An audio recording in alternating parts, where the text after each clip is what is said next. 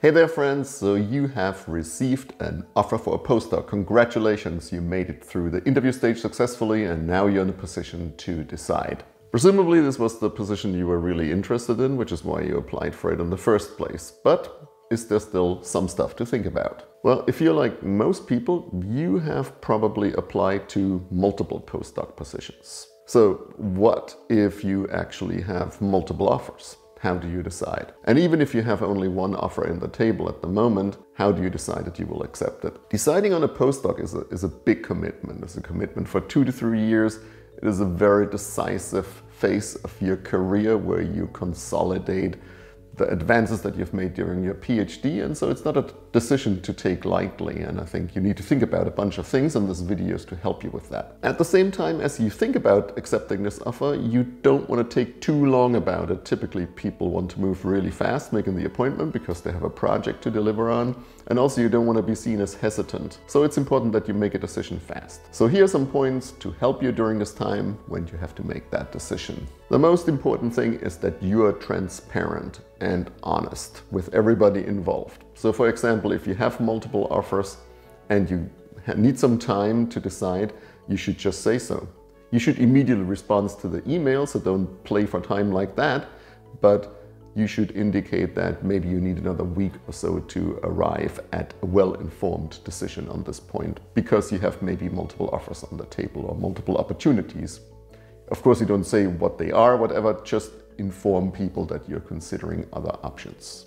And even if you don't have other options on the table, you can still always ask for like a week to consider the offer without giving any further detail. The second point is gather information. I mean, the interview is probably one of the best opportunities to get sort of a feel for the place, and you have probably already asked some questions to find out about how this place runs. And then after the interview is over and maybe you had a good feeling about it, you should keep on working on gathering as much information about the place as you can. Talking to other researchers, for example. Maybe even very carefully contacting some people in that lab to ask about the PI and things like that. But the very important point is to gather just as much information as you can. And it can really flip your decision. I mean, this has definitely been known to happen.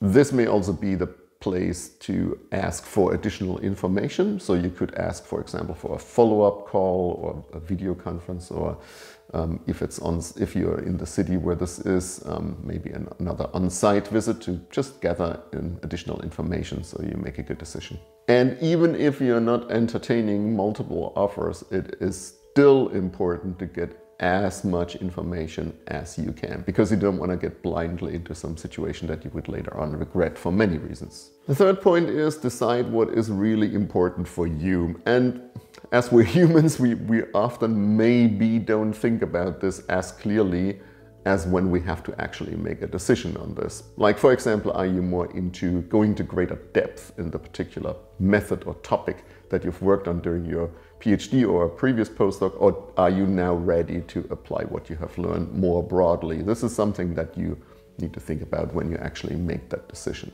Is the location attractive? Will this work with your family? And many other points. One point that may be very important to you is this position gonna afford you the freedom you like? Because positions definitely come with more or less freedom, depending on, for example, the attitude of the PI. And so this would be something important to find out, and you could during asking questions. Now, but one point I want to emphasize separately from all this is, I mean, there is the location, there's the project, the freedom, the prestige of the university or research institution. There's many points to consider in this list. But one thing that you should not skip is that PI. Do you have a good gut feeling about that PI? Do you think you will be compatible with that PI? Because maybe that PI is perfectly fine, but it just wouldn't work with your personality. And typically you get sort of a feel for that during the interview or other interactions if this is maybe not going to work well. So by all means, if you have that gut feeling, act on it, because nothing is worse than a PI that you're not compatible with. Because in the end, then nothing else really matters. And more specifically, if you have just one offer on the table at a time, but you have a really bad feeling about that PI, my advice would be not do it. because wait for another opportunity, you might regret it otherwise. If you can at all afford it, from your career perspective and financially, for example. So I think that's all I had to say about that.